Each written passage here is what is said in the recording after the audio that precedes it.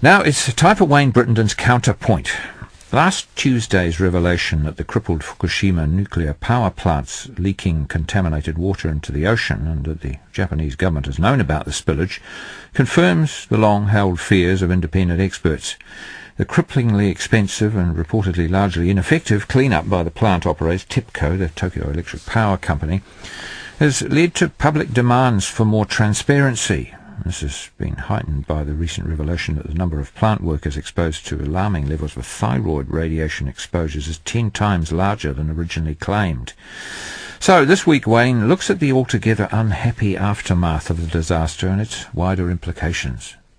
Hi Chris, it's been a constant catalogue of cock-ups, cover-ups, half-truths, downright lies and sometimes overdue admissions. This latest revelation, the leaking of radioactive water into the sea to harm marine and ultimately human life, hasn't just happened. The revelation came the day after Prime Minister and nuclear power devotee Shinzo Abe was re-elected. The bad news would have undoubtedly affected his chances. The Japanese government's also been anxious to conceal the true cost of the disaster. $50 billion is a conservative estimate. Some public money set aside for community support, health checks for plant workers facing the strong possibility of thyroid cancer, went instead to unrelated projects like lavish wine and cheese parties and funds for the whaling industry, but that's another scandal. The Fukushima Daiichi site's in a precarious state. Water's stored in several hundred tanks, and TEPCO won't reveal the radioactive material that they contain. A 6.7 earthquake would spring leaks, resulting in more contamination than what's already been released into the Pacific, and seismologists predict just such a shake-up within the next 4 years. It's going to be many more years before we know the full extent and the consequences for our Pacific Ocean. Our Pacific Ocean. In Japan, the disaster's been seen at best as purely a Japanese problem. Even then, most of the population still don't get it. In a Tokyo market, they've been selling produce prominently advertised as coming from the radiation-stricken area, and consumers have been buying it to show their support. Now there's a temporary ban on beef, vegetables and seafood from the region. Too little, too late, and it's not only Japan that's been compromising public health. Shortly after the meltdown, Hillary Clinton, as U.S. Secretary of State, promised Japan that none of its seafood would be tested for radiation before it entered the American market. The American Medical Associations just got around to calling for such tests. A University of New York marine biologist told me last week that his team wanted to include our waters in their Pacific study of cesium levels in bluefin tuna. They contacted a number of New Zealand commercial and recreational fishing vessel captains and urged them to send samples. Not a single one of them did. No one's looking at salmon, a huge potential risk. Concerned people talk of cesium but forget strontium-90, recently detected in up to 30 times the permitted level. It's a cause of bone cancer and leukemia. Migratory fish, of course, travel vast distances. There are worries about sushi, but how about the nori wrapping? Seaweed's notoriously susceptible to radiation. Overall, there's an enormous amount that we still don't know, and few independent experts are working on it. Much of the monitoring at Fukushima is being carried out by the International Atomic Energy Agency, committed to promoting nuclear power. So is Japan. With all but 2 of the country's 50 reactors suspended until they're proven safe, Japan continues to export nuclear power equipment and technologies, mostly to the developing world. Fairewinds.org is a Vermont-based independent but strapped-for-cash organization that's consistently proven to be the most scientifically scrupulous source of unfiltered information. They want to see a zeolite trench surrounding the entire troubled area to prevent contaminated water from entering the sea. They're also calling for an international team of genuinely independent experts and engineers to at last clean up and minimize the risk of further disasters. TEPCO says that it can't afford to do it. Given the ultimate material and human cost of anything less, how on earth can they afford not to?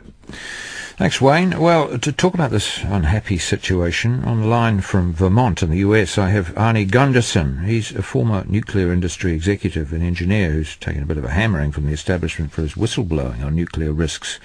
He's now chief engineer at Fairewinds Associates, an energy consulting company, and he served as an expert witness in the 3 Mile Island accident and has taken a deep interest in the Fukushima disaster.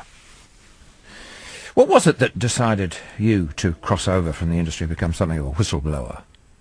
Well, I didn't think I was crossing over. I thought I was doing my job. I was a senior vice president, and I found some violations in our license, and I told the president. And rather than correct the violations, he fired me. So then I went to the Nuclear Regulatory Commission, and they deliberately botched the inspection and took bribes from my employer. So then I finally went to Congress, Senator John Glenn, who held hearings, and I was exonerated. But in the process, my family was driven into bankruptcy and foreclosure, and I was blackballed forever from the nuclear industry. It seems that there's been a huge amount of denial here, and you've just described how it's rolled out in the United States, but in Japan also, and perhaps in particular, there's been a lot of money spent on Fukushima and Daiichi cleanup. But you're very critical, I understand, of where it's been spent and how it's been spent. Why? I don't think they've spent a lot of money, and that's the problem. This is a $500 billion problem, and the Japanese are nickel and diming the problem as opposed to tackling it face on. I've said frequently, if you're going to fight a war, you don't do it on a budget, and they seem to be hamstrung by the ability of Tokyo Electric to finance the cleanup. Well, this is bigger than Tokyo Electric and likely bigger than Japan. It's an enormous amount of money compared to the national debt. And I don't really think the Abe government really wanted to talk about the total cost of this cleanup on a national scale. Is this really about money, or is it about face? Because for the Japanese to admit now that the contamination is potentially far greater than they had ever said it would be to lose face. And yes, you could spend an awful lot of money to try to regain that. Is it about money, or is it about face? I've seen for 2 years a lot of Japanese senior officials and managers bowing and apologizing, and I don't see anything changing. So if I were the Japanese, I would say, hey, I've heard enough of your apologies and how sincere you are that you regret whatever it was you just screwed up. And, let's get on with solving the problem. I think the women of Japan really understand that they've got to hold the men who run the country into account. And, my experience is that the women are seeing through the saving face, and they're realizing that it's much more important to save their sons and daughters than it is to save face. A lot of the men are not there yet. The men are still of the mode that, my government right or wrong. And, we're seeing a major schism in the society between the men who want to walk a party line and the women who are much free thinkers. Well, we've seen that in other contexts as well, I guess. Yeah. What lay behind Hillary Clinton's pledge not to insist on testing of seafood from Japan entering the United States? This was a kind of blanket, yes, we support Japan at all costs here regardless, it seemed. Well, I think that was really fascinating. As Secretary of State, I think the Japanese were afraid that their export-based economy was going to collapse, and the United States was going to try to do everything to prevent that. So when Hillary went out and said that we wouldn't be testing your products, and we in fact encouraged more imports into the U.S., that was one side of Hillary Clinton. But I saw the other side here in the States. I was an expert on the Indian Point nuclear plant, and that's about 9 miles from Hillary's house.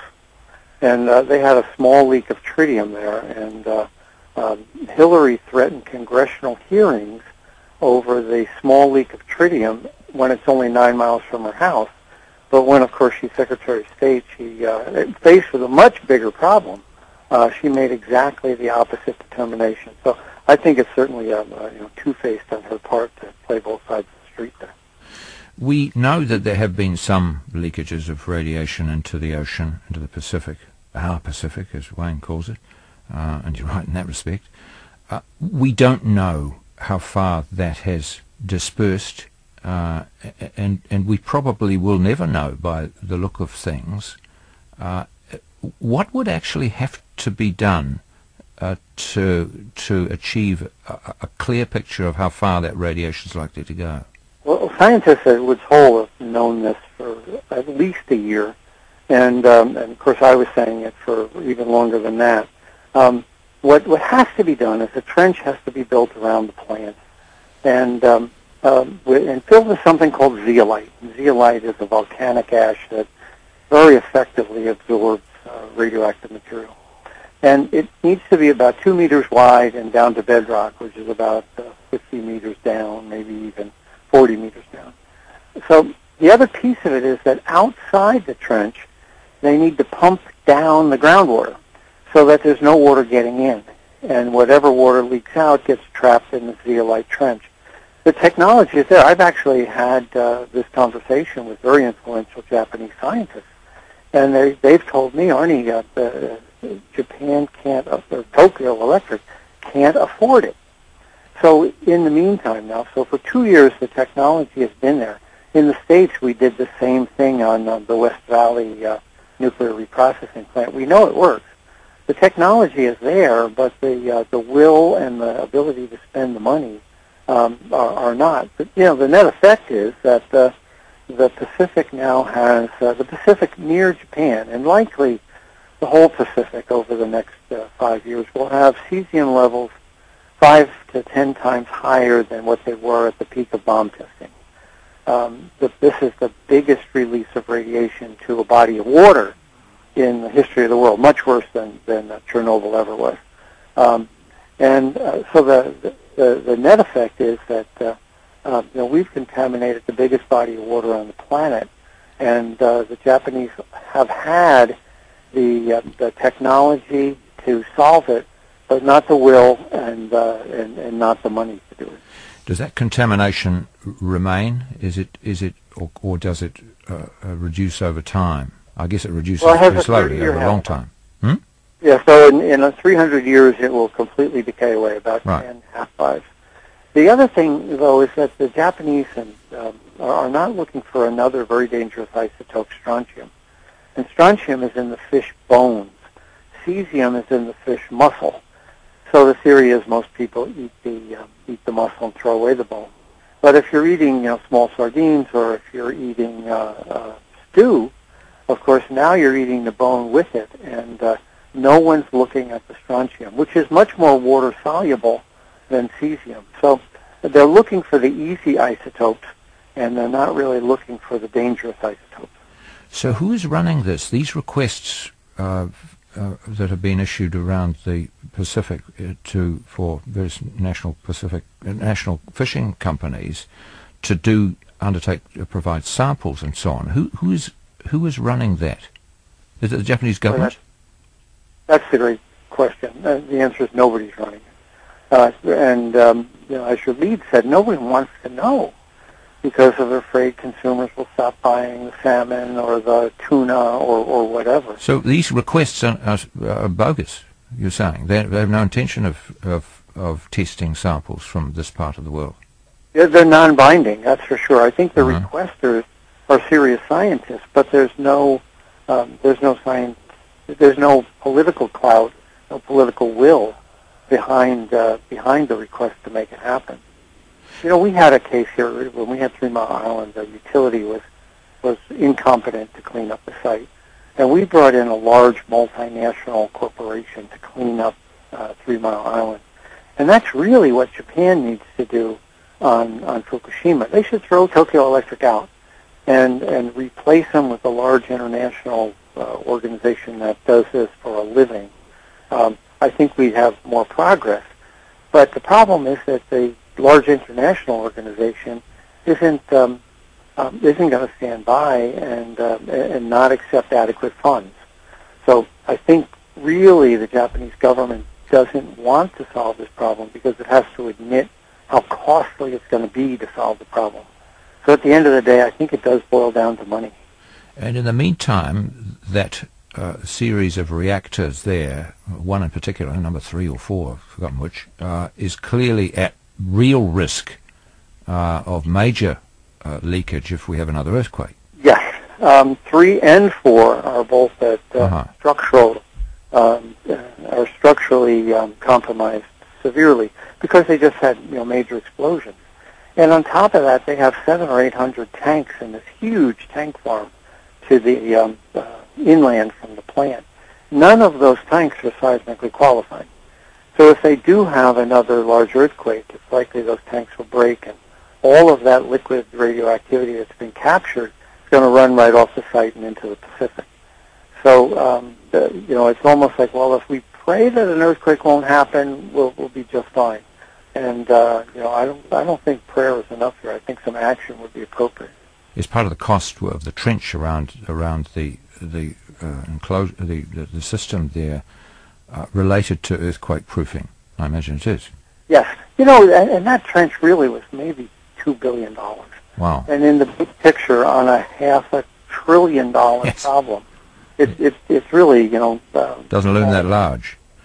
What do you think? Right. What do you think New Zealand should be doing to ensure, if it can, the safety of its own seafood? Well, I think as a nation, all of the countries in the Pacific Rim should be, checking the random samples of fish that come in, especially at the top of the food chain, because radioactivity, just like mercury, works its way up into the top of the food chain. So it's the, it's the tuna or the barracuda or the large fish at the top of the food chain that'll concentrate it.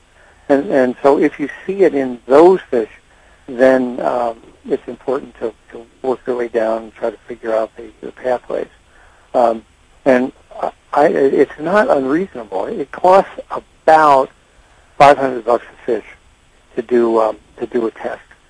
So if you're willing to spend a couple tens of thousands of dollars, you can get an adequate sample every month, and then be able to track a trend in this.